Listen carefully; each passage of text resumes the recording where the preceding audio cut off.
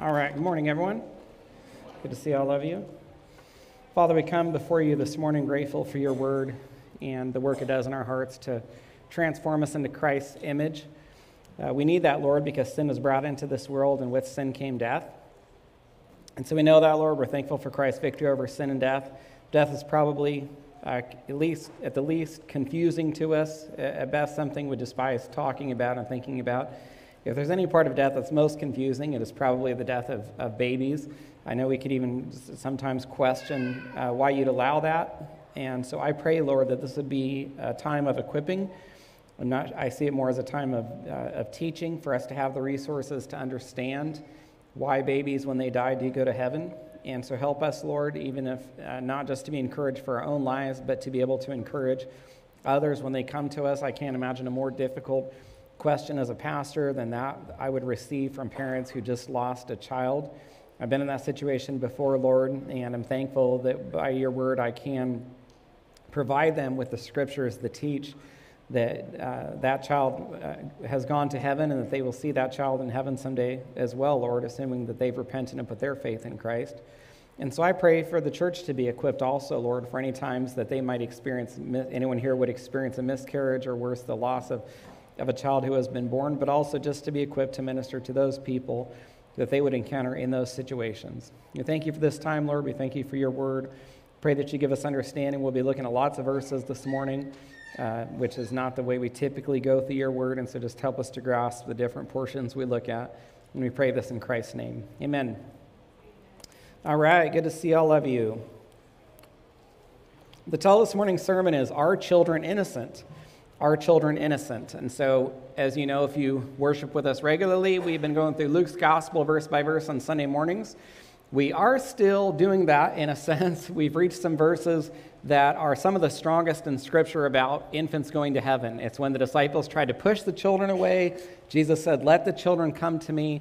And he declared that the Bible belonged not just to, he declared that the kingdom of God belonged not just to children, but to those like children.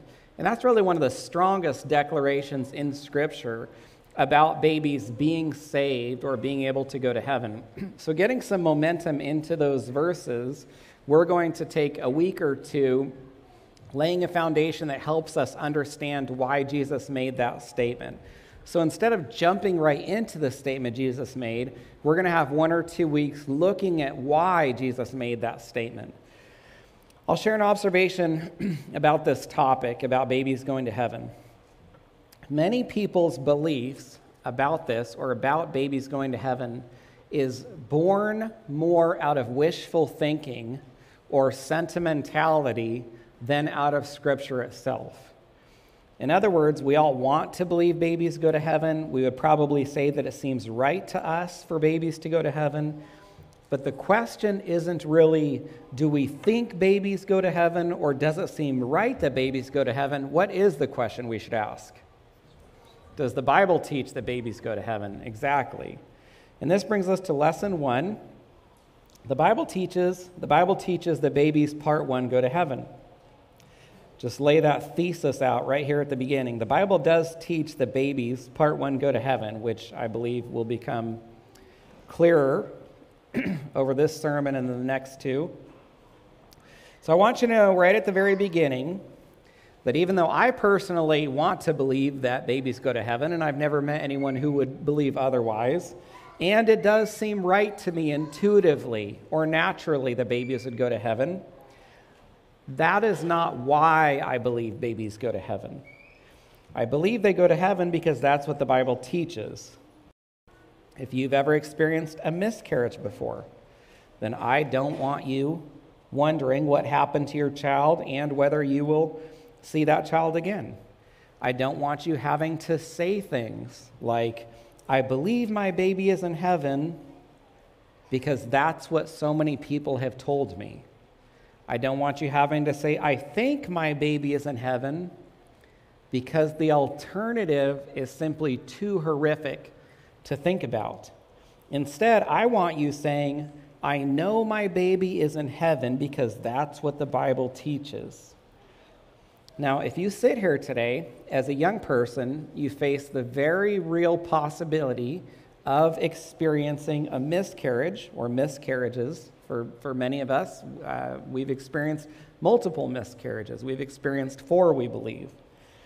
But even if by God's grace you're never forced to experience a miscarriage, you are going to encounter people who have experienced miscarriages or have even lost a child after that child has been born. And few things cause people as much heartache as that experience.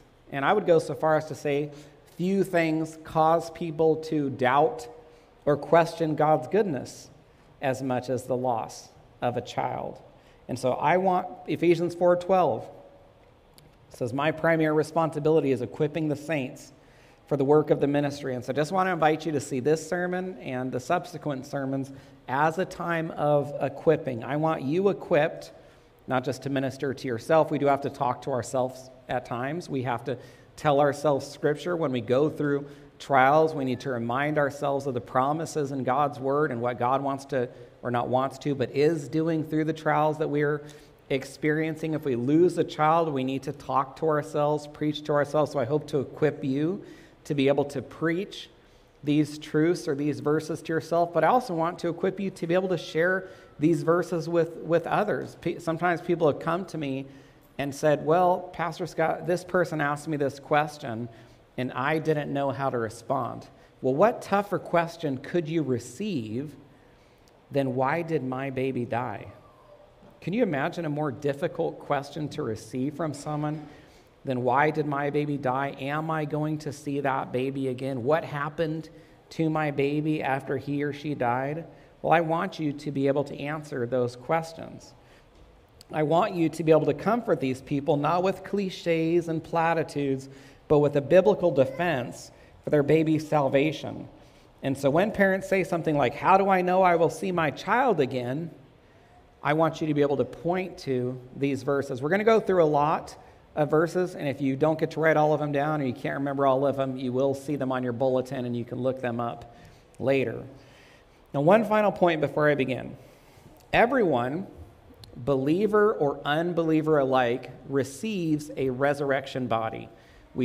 Believers and unbelievers receive resurrection bodies. Nobody is going to spend eternity in these physical or earthly bodies that we inhabit right now. I don't want to spend too much time on this because this is not the main point of the sermon, but here are a few verses making the point that these earthly bodies are much different than our resurrection bodies. 1 Corinthians 15:42, Paul says, so it is with the resurrection of the dead. What is sown, referring to our earthly bodies, is perishable. What is raised, referring to our resurrection bodies, is imperishable or eternal. It, referring to our earthly bodies, is sown in dishonor. It, referring to our resurrection bodies, is raised in glory. It, referring to our earthly bodies, is sown in weakness. It, referring to our resurrection bodies, is raised in power.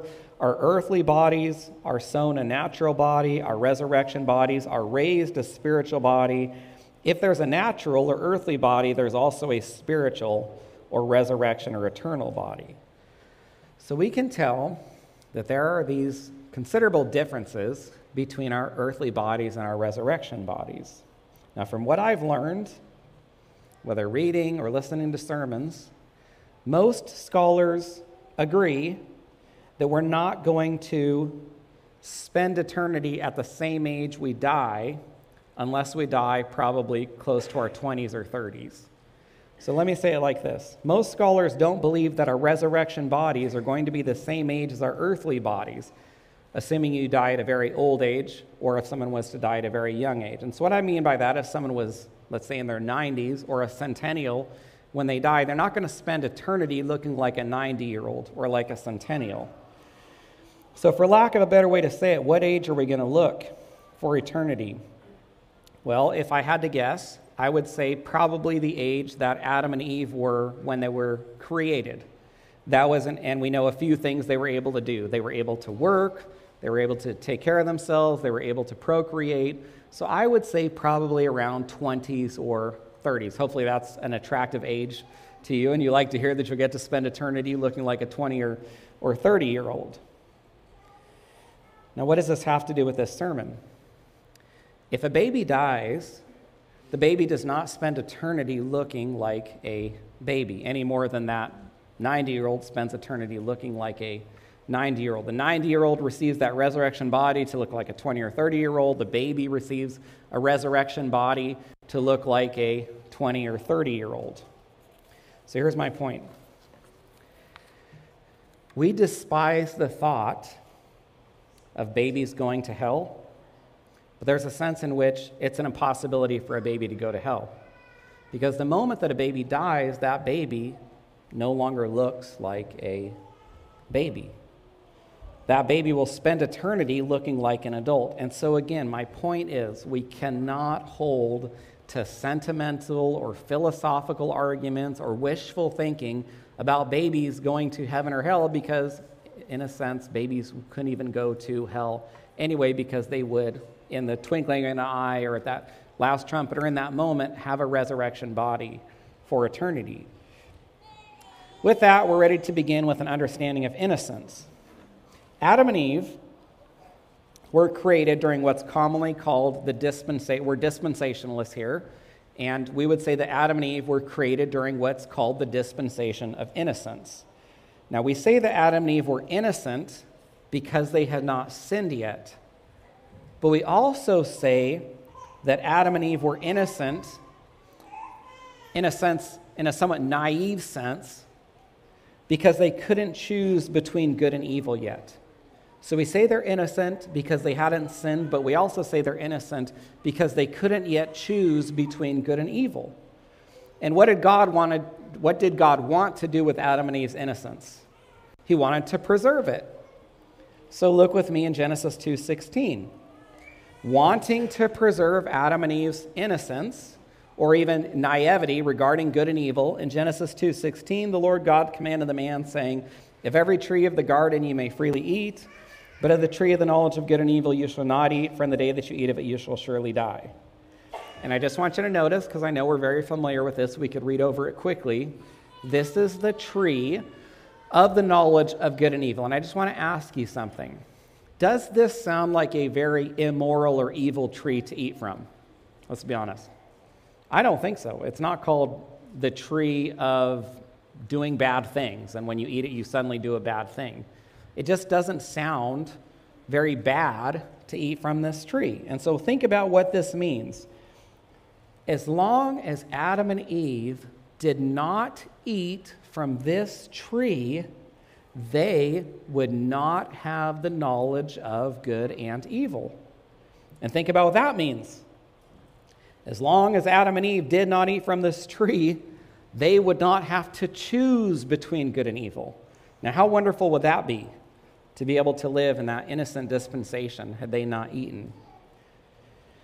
The one verse demonstrating their innocence, or demonstrating that they did not recognize good and evil or have the knowledge of good and evil, is Genesis 2:25. So go ahead and look there with me.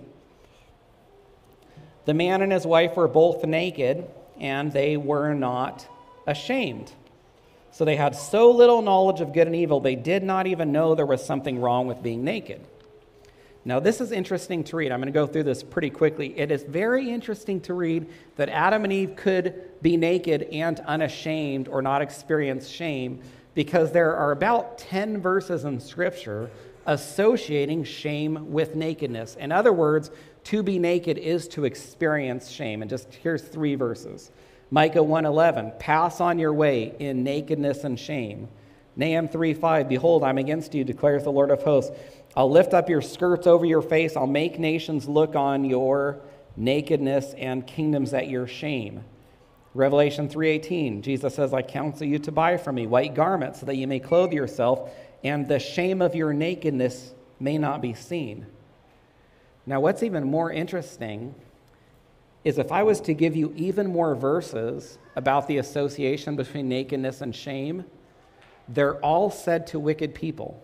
Well, what's my point with that? My point is, wicked people who are typically not accustomed to experiencing shame, like godly people, still experience shame associated with nakedness, which is why it's very surprising that we could read Genesis 2:25 and see that Adam and Eve were naked, yet experiencing no shame. So let's understand what creates shame. We can understand Genesis 2:25 if we understand how shame is created. And to put it simply, shame is created by the knowledge of doing something wrong or doing something evil. A few examples. Have you ever entered someone's home and you didn't know they take off their shoes and you're walking around their house with your shoes on, and then and you don't feel ashamed, and then what do they say? Hey, we're just letting you know when we come in the house we take our shoes off. And then suddenly you feel ashamed even though you didn't earlier, because now you recognize you're doing something wrong. I have been speeding before, and I put my phone up on this little thing that allows my kids behind me in the car or in the bus to see my phone. And when the map is on, you can also see the speed you're going. And so I won't feel bad or ashamed of how fast I'm going till one of my children looks at my phone and says, what? Hey, Daddy, you're speeding. And at that moment, I feel ashamed that my children are more righteous than I am, and apparently not concerned about us potentially being late to whatever we're attending. Have you ever started eating? This is the worst. You're eating. It's delicious. Huge amount of food in your mouth. And then someone says, what? Let's pray. And you're like, you close your eyes and you try to put your face down like this so nobody sees your cheeks puffed up with the food. You try to swallow well, you weren't ashamed. You didn't feel ashamed. You were actually feeling joy because the food is so good, and then you feel ashamed when you recognize you've done something wrong. So the point is, we feel shame when we know we did evil, but because Adam and Eve had not eaten from the tree of the knowledge of good and evil, they had no knowledge that what they were doing was evil. And think about this for a moment. This is interesting. Most of what God commands us not to do, we know is evil. So we know we shouldn't do it. Like, just think about it. There are many things in the Bible, we don't need the Bible to tell us are wrong. We can go to places in the world that the Bible has not reached yet, or the gospel hasn't been preached, and those people, because of their consciences, which we'll probably talk about next week, still know that it's wrong to lie, cheat, and steal, or murder, or commit adultery. We don't need the Bible to tell us those things are wrong. Our conscience tells us those things are wrong. But because Adam and Eve did not yet have knowledge of good and evil, when God said not to eat from the tree, it is an incredible example of having to walk by faith, or we sing the hymn, Trust and Obey. Adam and Eve truly had to trust and obey because they couldn't tell that it was wrong to eat from this tree. They had no knowledge of it other than what God said. They had to walk by faith and simply trust him. Now, Satan comes along and undermines their trust in God. Look in Genesis 3, verse 5. Satan says, God knows that when you eat of it, your eyes will be opened and you will be like God, knowing good and evil. Now, I'm going to ask you a trick question. Isn't it nice I tell you whether it's a trick question or not? This is the trick question. Was God or was Satan telling the truth in verse 5? In Genesis 3:5, was Satan telling the truth? He was telling the truth. This was true. As you've probably heard before, Satan deceives people not by frequently telling outright lies, but by telling what? Lies mixed with an amount of truth, which is why I would say that the greatest threat to Christians or Christianity is not typically Hinduism or Buddhism, but those cults, Jehovah's Witnesses or Mormons, or those religions that most Christian Science or most closely resemble Christianity, or those cults that have an amount of truth mixed in with the lies.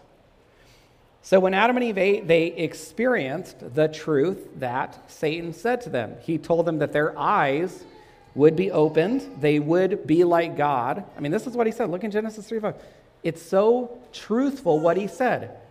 Your eyes will be opened. You will be like God, and they were like God in this sense. You will know good and evil when you eat from the tree of the knowledge of good and evil. Look at verse 6.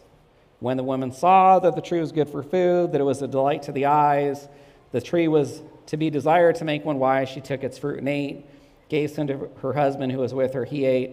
Verse 7, just like Satan said, the eyes of both of them were opened. They knew that they were naked. They saw the evil of it. They sewed fig leaves together and they made themselves loincloths. And this brings us to lesson 2. We will come back to lesson 1. Lesson 2. Adam and Eve's innocence was lost when they ate from the tree of the knowledge of good and evil. Adam and Eve's innocence was lost when they ate from the tree of the knowledge of good and evil. So just like, and this is why we frequently talk about innocence lost, right? Just like Satan said, their eyes were opened, they developed the knowledge of good and evil, they knew that it was wrong to be naked. The New Living Translation, which I don't highly recommend because it's more of a thought-for-thought translation or dynamic equivalence versus a word-for-word translation, which I prefer, but still the NLT says they suddenly felt shame at their nakedness. So immediately it's like they're told, we take our shoes off, or let's pray, or you're speeding. They experience shame, so they clothe themselves. Look at verse 11. God says, who told you that you were naked? Have you eaten of the tree of which I commanded you not to eat? God did not ask this because he was wondering. I'm not making a joke. God knew the answer to this. Why did he ask this? Well, I'll tell you, he asked it for the same reason when you know your kids have done something wrong and you ask them what they did so that they have the opportunity to do what? Confess, right? He's given them the opportunity to confess and be truthful. God knew the only way that they could know that there was something wrong with being naked and that they needed to clothe themselves was if they ate from the tree of the knowledge of good and evil. So their innocence is lost. So this marks, regarding dispensationalism, this marks the end of the dispensation of innocence and now begins the dispensation of conscience, which we'll talk more about next week. Adam and Eve's innocence is lost. Consciences have been given to them. Now they have knowledge of good and evil. And let's connect this to babies. If you think about babies, you can picture their innocence. You can see the ways that babies resemble Adam and Eve. You can see a baby's innocence and the way they don't have knowledge of good and evil. There's a sense in which Adam and Eve, or babies, greatly resemble Adam and Eve prior to the fall. Babies do not experience shame. And like some of you might have already been thinking, and I'm not making a joke, babies feel no shame associated with being naked. You know, when they're being changed, they never look up at you and say, hey, stop looking at me. You know, this is embarrassing. I don't want to look like this. If you let children or babies, they'd run around your house, you know, if they could they'd be naked all day and never feel ashamed of that. Not only do they not experience shame associated with nakedness, they don't experience shame associated with anything. Have you ever seen a baby ashamed of something? Have you ever seen a baby eating, making a huge mess of themselves and everything around them, and there's suddenly a moment when, have you ever heard babies don't eat food, they wear it? If you don't know what I'm talking about, you just don't know babies, or you haven't had a baby or been around them. There's never, you know, we've had 9 children now. There's never been a time one of our babies was in the high chair making a humongous mess of themselves and the high chair and everything around them, getting more food on the floor than in their face, where the baby goes, I am so ashamed of how badly I'm eating and how much food I'm getting all over myself. They don't feel any shame when they scream and when they throw fits. They don't feel ashamed when they keep their parents up all night. You know, there's never been a baby who has ever looked up at Katie in the middle of the night when she had to get up and nurse, and the baby looked at my wife's beautiful, precious face and said, dear mommy, I feel so bad that I woke you up again. I feel so ashamed that you're not getting as much sleep as you should because I'm screaming my head off and turning purple even though there's absolutely nothing wrong with me. Mother, I'm going to go back to sleep now so that you can rest because I feel so bad about how I've been acting. Please forgive me. You know, that's never happened with any of our babies. We love our son George. George has recently, for reasons we don't understand, or actually we do because he has a sin nature, started biting people. We are waiting and praying for our son George Mueller to start resembling George Mueller. It's a little bit like if I could talk to George, I'd say, George, we gave you this name, one of the godliest men in history, because we expect you to start looking like him. Okay, we want this godliness in you to start at a younger age. So far that hasn't been happening. This past week, George bit Lydia's finger. If you look at Lydia, she looks like this now. I could see so Lydia comes screaming to me, and sometimes kids scream and you're kind of trying to tell whether it's actually serious or not. And so Lydia comes screaming to me, and I could see the bite marks on her finger. It was pretty severe. I'm holding Lydia while she's screaming, and guess who else is screaming? George. George was screaming too.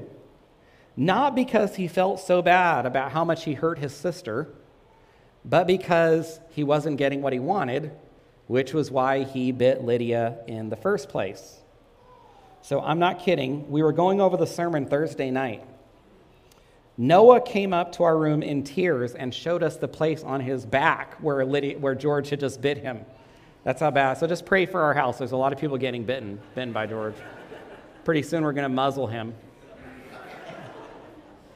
And if you see him and he's muzzled, don't call CPS. Just understand we're trying to protect the rest of our family from our ferocious, cannibalistic son. So my point is this: babies have no knowledge of good and evil. They don't know right from wrong. This is why they don't feel shame until they are older. And this brings us to the next part of lesson 1.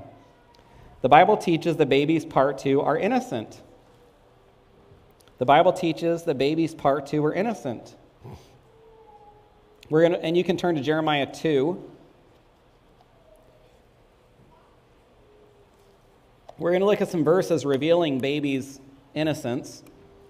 Most of the verses we'll turn to, but because it was really hard to keep this to one sermon, there's some verses I'm just going to read to you, and they'll be on your bulletins. You can look them up later. So Jeremiah 2, verse 33, the context is God is condemning specifically Jewish harlots. God is condemning Jewish harlots. Jeremiah 2:33. God says to them, how well you direct your course to seek love. In other words, how hard you work to find men to make money or for business, so that even to wicked women you have taught your ways. They were so bad they could even teach the wickedest women their ways. Now, as you would imagine, pregnancy was one of the regular unwanted consequences for harlots in the ancient world because it's going to bring an end to their business. They don't want to be pregnant, so they frequently had abortions. And God condemned them for this, for murdering their babies. Look in verse 34. On your skirts is found the lifeblood of the guiltless poor. You did not find them breaking in, and I'll explain this. This pictures women murdering their babies, having their blood on their skirts. Now, if I asked you for the worst sin in the Old Testament, and you could not tell me idolatry, what would you say? I would say child sacrifice as well, for those of you who said that. A few common, either way they're murdering their babies, whether they're committing what we would call abortions, ancient world abortions, or whether they were offering their babies to Moloch, which is what a number of commentators said. Here's just a few of them. Ellicott said, the general meaning is clear, and it points to the guilt of Israel in offering her children, the guiltless poor, in horrid sacrifice to Moloch. Matthew Poole said it refers to them sacrificing their little children to their idols. Gill's exposition of the entire Bible says it refers to the innocent infants of poor persons who were sacrificed to Moloch.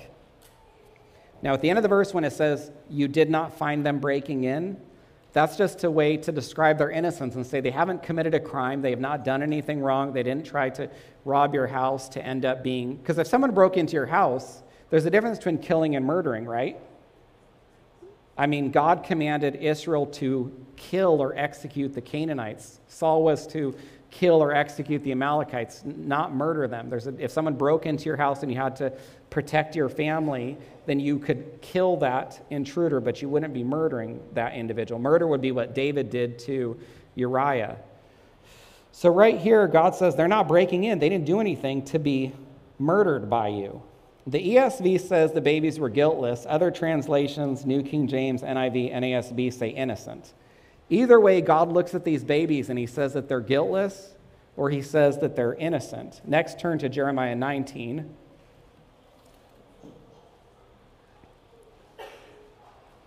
Jeremiah 19, verse 2. God tells Jeremiah, go out to the valley of the son of Hinnom at the entry of the potsherd gate and proclaim there the words that I tell you. The valley of the son of Hinnom, if you're familiar with your Old Testament, you probably already know this is where they sacrificed babies to Moloch. They did this during the days of Ahaz and Manasseh. Briefly look at verse 6. In Jeremiah 19, look at verse 6. God says, therefore, behold, the days are coming, declares the Lord, when this place, notice this, it shall no longer be called Topheth, or it shall no longer be called the valley of the son of Hinnom, but it's going to be called the valley of slaughter. Now, just give me your attention. Let me explain this so it's not confusing. Topheth is a location in the valley of the son of Hinnom where they would sacrifice the children. So Topheth and the valley of Hinnom are given the same name at times. The Hebrew word for drum is toph, or T-O-P-H. And more than likely, that's how Topheth received its name, because they would beat on these drums to drown out the screams of these children while they were frequently being burned alive to Moloch or sacrificed by the worshipers of Baal. And I just want to make a comment about this. One of the more common criticisms that people bring against God relates to what they perceive to be his cruelty in the Old Testament when judgment was performed against certain nations. Like, for example, here, God is about to describe the judgment that's going to be brought against. Do you see right there it says the valley of slaughter? Let me explain that. It says the valley of slaughter. God says it's no longer going to be called the valley of the son of Hinnom or the valley of Hinnom. It's no longer going to be called Topheth. It's going to be called the valley of slaughter because you Jews are going to be slaughtered there.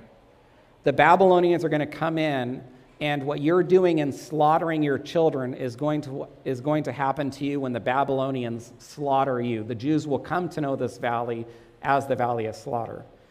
So my point is, people could look at this, the Babylonians executing judgment against the Jews, and we can go backward probably 100 years earlier to when the Assyrians punished the Israelites, or 200 years earlier when the Israelites punished the Amalekites, or 700 years earlier when the Israelites punished the Canaanites.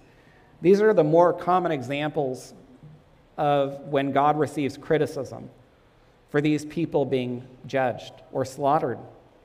But I want to ask you this, and I mean this sincerely. All of these nations, the Amalekites, the Canaanites, the Israelites were judged when they did it, and the Jews were judged when they did it. Sacrificed children. If sacrificing children would not warrant God's judgment, then what would? What could be worse? If people are willing to sacrifice their children for their own betterment or their belief that this is going to somehow improve their lives, if people are willing to do that, what could warrant God's judgment any more than that? I can't think of anything. I don't know what could possibly be worse than that. I mean, as a father of 9, to think of individuals who would sacrifice their own children, it's unfathomable to me. It's unimaginable. I mean, sometimes people think about, the Aztecs, or they think about these people throughout history who have engaged in human sacrifice. If God is just, what would warrant his justice more than this? And I stand with these judgments and say, amen, Lord. Your justice has been executed against these people who frequently, like the Amalekites or Canaanites, had centuries to repent. There were 430 years that the Israelites were in Egypt before being brought into Canaan. The Amalekites received centuries. The Israelites and Jews were God's people. They, more than anyone else, knew better than to do something this wicked. And so God brings judgment against them, and he's not severe or cruel for doing so. They're willing to murder their own babies. It is no different than abortion today. It is no different than murdering babies today. Now, with that in mind, look in verse 4. Jeremiah 19, verse 4. Because the people have forsaken me, have profaned this place by making offerings in it to other gods. Place means the promised land, whom neither they nor their fathers nor their kings of Judah have known. And then this is the important part. Because they have filled this place with the blood of innocence. So God doesn't just say that the children who were sacrificed were innocent. He says innocence, plural, because he's describing a category or group who were innocent.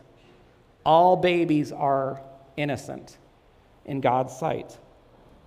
Next, turn to Psalm 106, 34. Psalm 106, verse 34.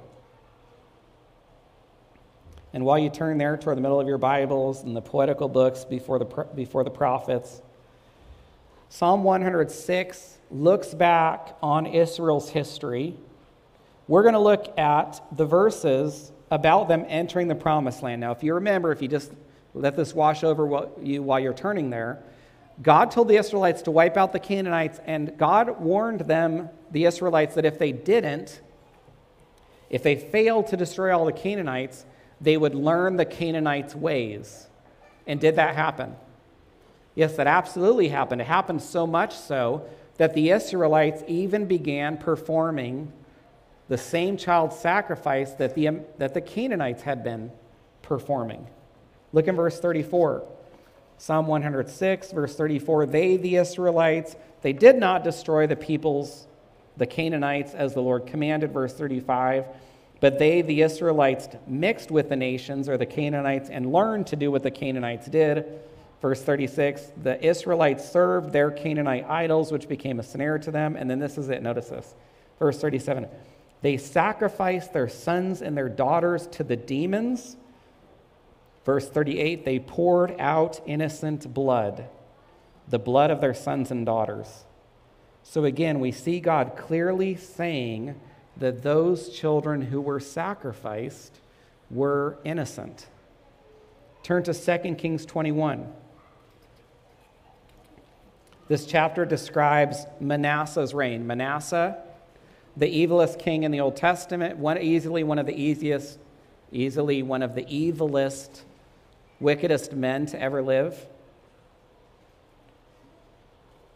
Just listen to this verse. You don't have to turn there, from the parallel account in 2 Chronicles 33. So remember, Chronicles is the Chronicles of Judah, records all the kings of Judah. 1st and 2nd Kings are the annals or the records of the kings of Israel and Judah.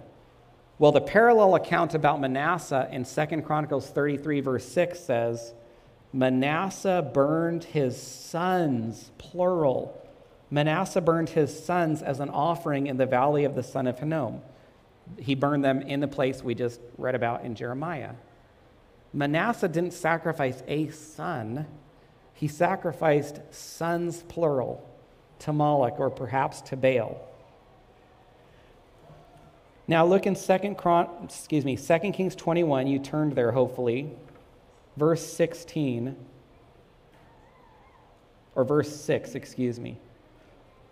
I think it's verse 6. Manasseh shed very much innocent blood. Is that 2 Kings 21:6 or 16? Is that 21:6? Or is it 16? Okay, thank you. Sorry about that. See, I put my verses in my notes, so you're like, can't he find his place in his Bible? Well, I put my verses in my notes so I don't have to turn around. I suspect that I put the wrong place here. So 2 Kings 21:16. Thank you, Miss Wilcox. It says, moreover, Manasseh shed very much innocent blood till he filled Jerusalem from one end to the other, besides the other sins that he made Judah sin, so they did evil. But you get the point. He sacrificed these children, and God said he was spilling the blood of the innocent. Turn to 1 Kings 14. I have two more accounts to look at. These two accounts don't say babies are innocent, but they do show God's very favorable view of babies. So turn to the left to 1 Kings 14.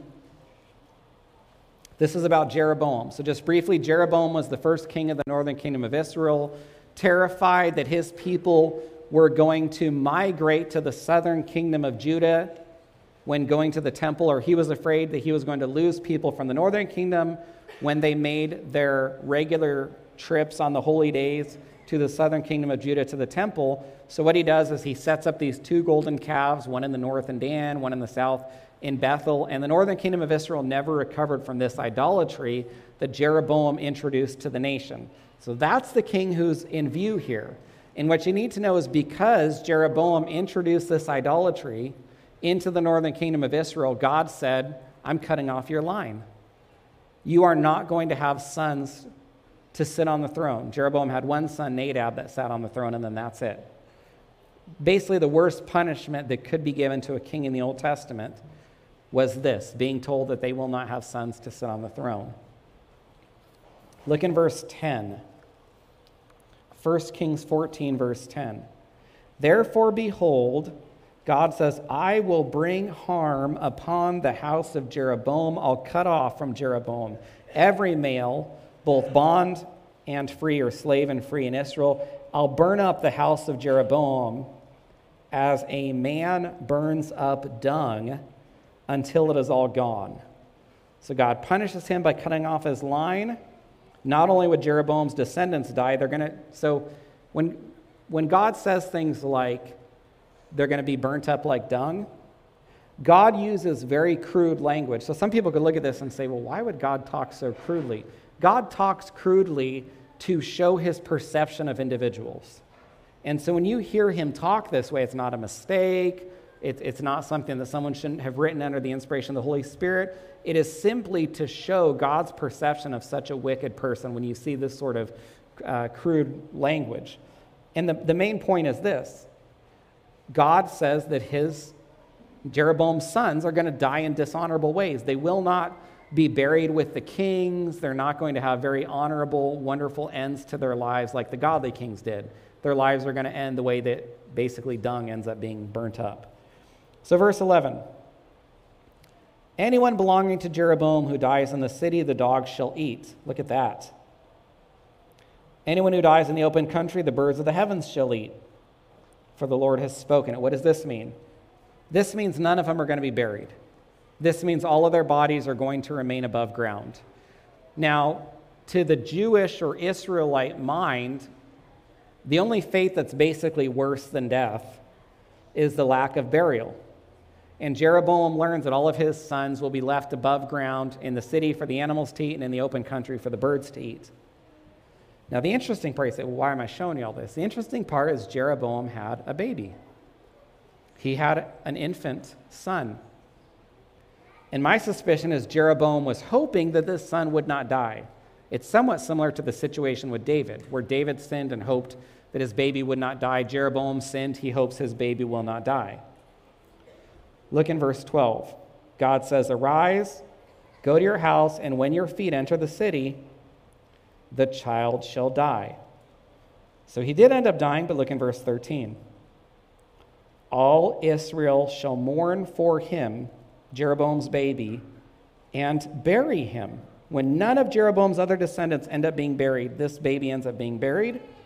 For he only of Jeroboam shall come to the grave or be buried, because in him there is found something pleasing to the Lord, the God of Israel. So even though Jeroboam, all his descendants would be unburied, this child or baby ends up being buried because there's something about him that pleases the Lord. Well, what's going to be pleasing? I mean, when you're a baby, you can't do anything. The baby didn't do anything righteous. The baby didn't sacrifice at the temple or go and do wonderful things that pleased the Lord. So what pleased the Lord? I'm convinced it was the baby's innocence. I'll share a few more verses with you. You don't have to turn there.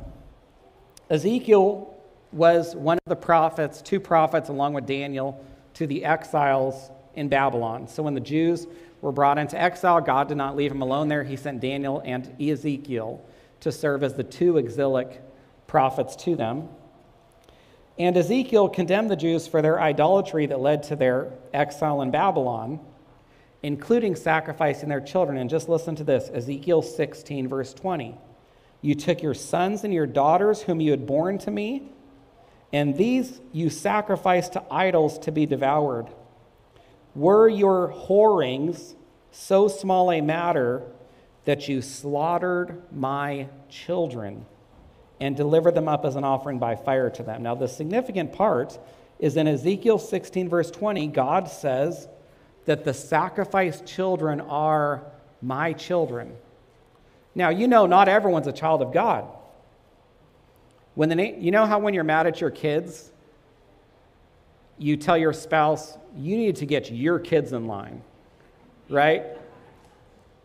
That mother who's mad at her kids looks at her husband and says, if you come home, if you're a father or husband, you come home and the kids have been terrible, you walk in the door to greet your wife and give her a big hug and a kiss. And she's had like a terrible day, one of those days where your wife calls and says, you need to get home now if you want your kids to remain alive kind of thing. And so you walk in the door to hug and kiss your wife, and she just looks at you and she's like, your kids have been terrible today. Not that Katie's ever done that with me or anything, or that's ever happened with my kids. But anyway, your kids are terrible. Well, God did that. He did that with Moses. Whenever the children of Israel were bad, God would tell Moses that they're his people, your children, not my children. What did Jesus tell the religious leaders in his day in John 8, I think verse 44? You're children of the devil. Your father is the devil. You are children of the devil. So not everyone's a child of God. But right here we've got God saying that these children who were sacrificed were his children, which is essentially an Old Testament way to refer to the elect or the saved. One more example that I'll read to you. Soon after Job's trials began, you might remember it's only in Job 3 that Job expressed desire that he would die at birth to avoid his suffering. Listen to this. Job 3:11. Job says, "Why did I not die at birth? Why did I not come out from the womb and expire? For then I would have lain down and been quiet. I would have slept, and then I would have been at rest." Now, I understand that the afterlife was the afterlife was veiled in the New Testament, in the Old Testament, compared to the revelation given us in the New Testament. And if I said, hey, tell me some verses about the next life, tell me about heaven, tell me about hell, you're going to be going to the New Testament because there's so little in the Old Testament. Mostly the Old Testament talks about the grave, Sheol, or Hades, right? Well, right here, under the inspiration of the Holy Spirit, even Job recognized that if he was to die as a baby, he would experience peace, rest, versus, even under the veiled revelation in the Old Testament, he knew the afterlife for babies was not going to be torment and suffering. Instead, it was going to be peace and rest. Now, the last place I want you to turn, 1 Corinthians 7, verse 14. Last place to turn this morning, 1 Corinthians 7.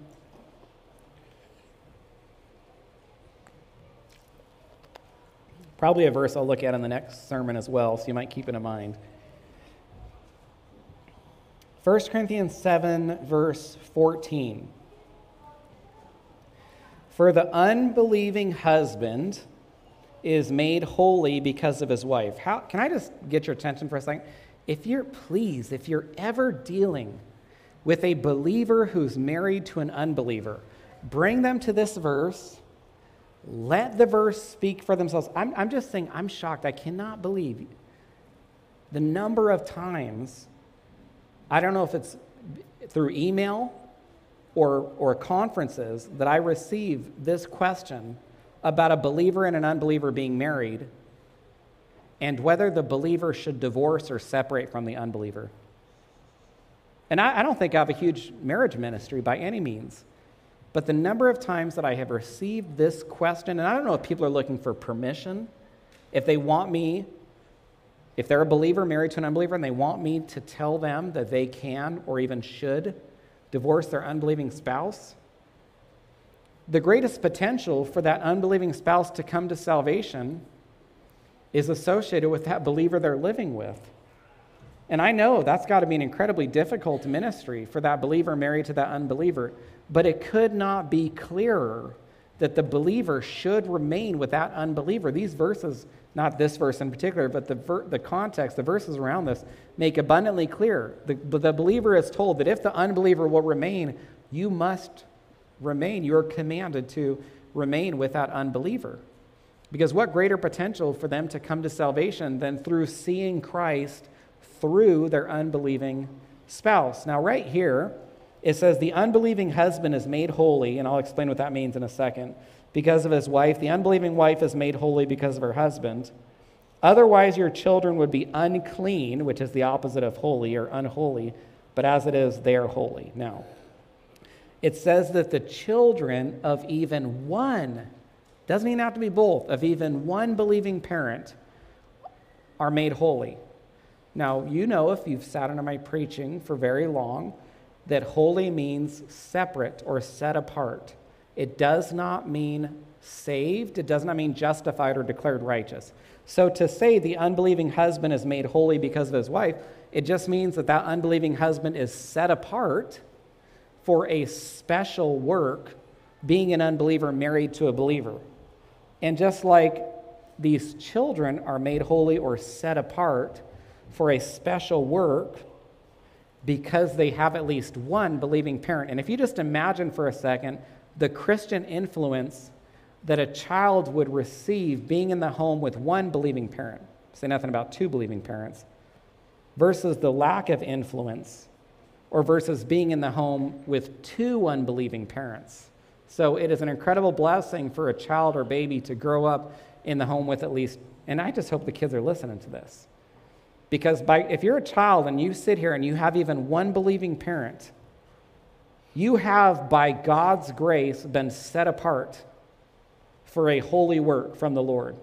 You must be incredibly thankful that God has chosen to put you in a Christian home. I mean, if you can sit here this morning and you can hear my voice, you have parents that bring you to church.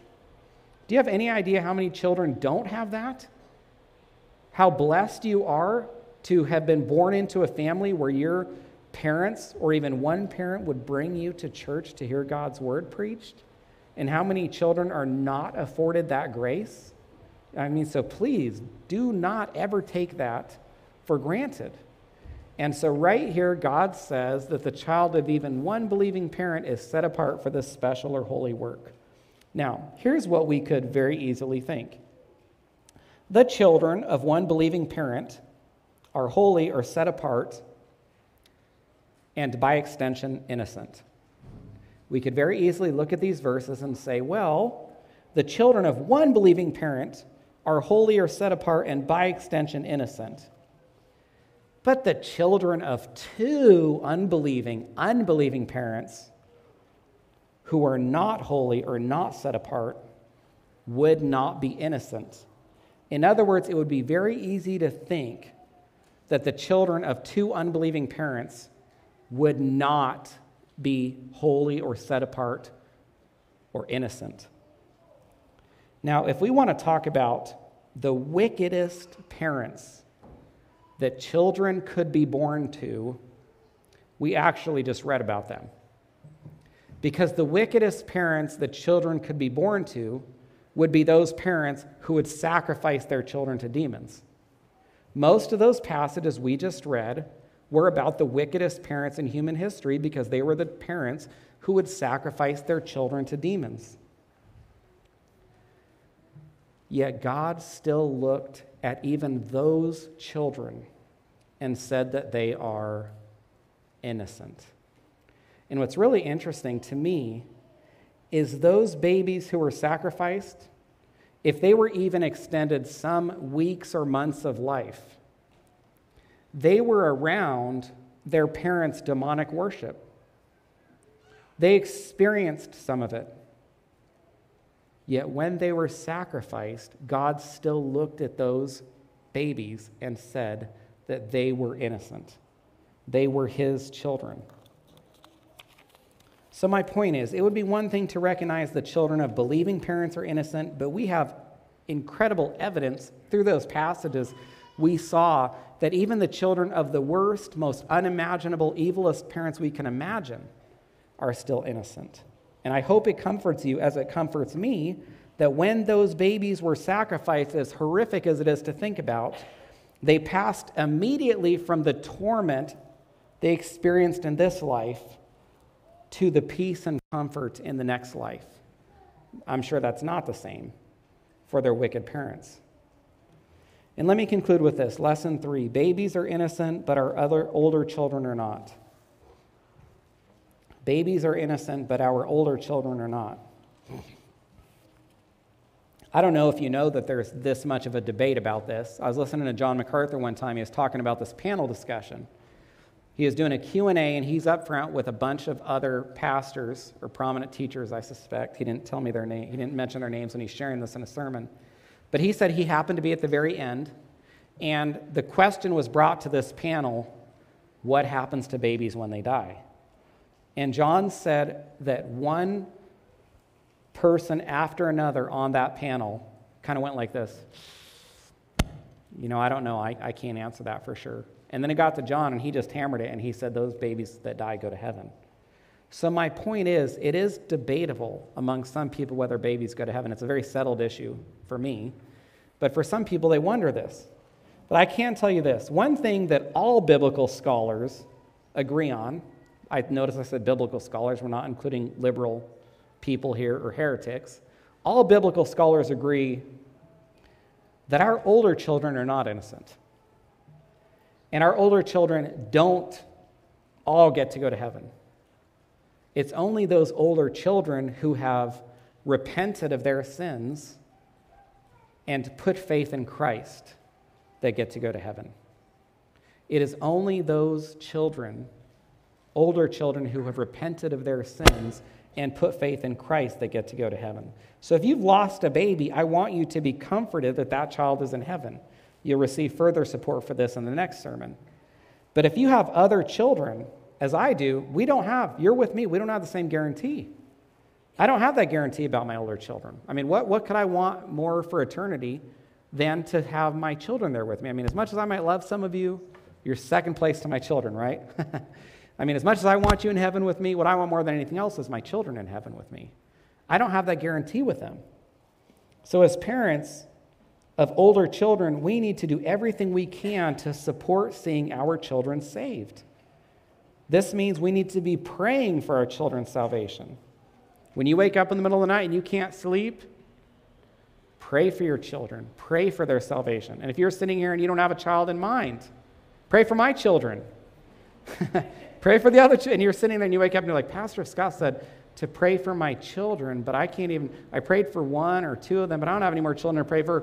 Pray for the LaPierre children. When you get to the LaPierre children, pray for the Richardson children. Just make sure you put mine in front of theirs.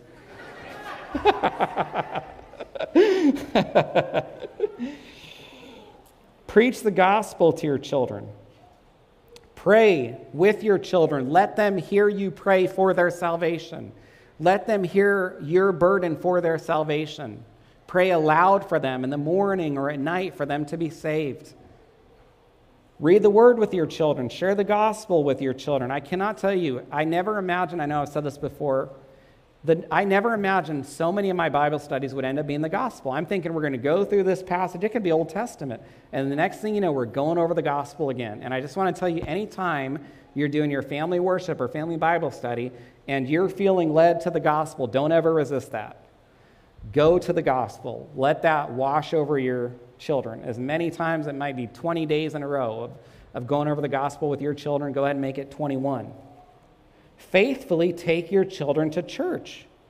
Not just so that they hear the word preached, as important as that is, but so they see your faithfulness to the local church.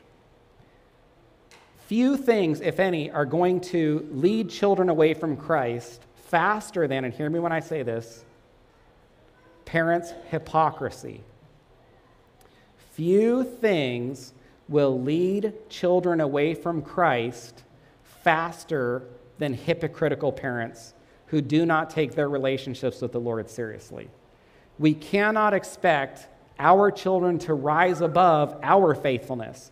So if we are unfaithful or we do not take our relationships with Christ or with the local church seriously, and there's a strong relationship between those two, how can we expect our children to take their relationship with Christ or with the local church seriously? So don't just bring your children to church so they hear the word, as important as that is. Bring your children to church so they see your faithfulness. so they don't think that you're a hypocrite who just talks about it but doesn't live it. And can I just say that if you're part of this church family, you should feel burdened for the children in this church because you are part of their family. Or let me say it like this: if you're part of this church family, the children in this church are part of your family. You should be burdened for them. Pray for their salvation. If you have any questions about anything I've shared this morning, I'll be up front after service, and I'd consider it a privilege to speak with you. And I just want to add, if you ever have struggles with your children, I've been blessed. Sometimes parents have come up to me and said, hey, can you pray with me for this child? That's always a blessing for me to be able to do that, and I know Pastor Nathan or any of the other elders would say the same. Father, we thank you for the gospel. We thank you for the innocence of babies. It's just horrific. It's uncomfortable to talk about the child sacrifice in the Old Testament, but how blessed we are to know that those babies are innocent in your eyes, and that torment ended and then they found themselves in peace and comfort for eternity, Lord. We thank you so much for that. We thank you for the children in this church, and we pray for those who have moved beyond the age of innocence or accountability, that you'd grant them faith, that you'd grant them repentance for their sin, that you would save them, that you'd open their hearts to the gospel. Help us as parents or grandparents not to tire of praying for our children or grandchildren's salvation, sharing the gospel with them. Few things, if any, are more important to this church, more precious than the children that you've blessed us with. I'm just so thankful for all the children you've given us, Lord. Continue to fill this church with children and save them, Lord. We pray for their regeneration. We pray that you'd open their hearts to the gospel, grant them faith in Christ, and we ask this in Jesus' name. Amen.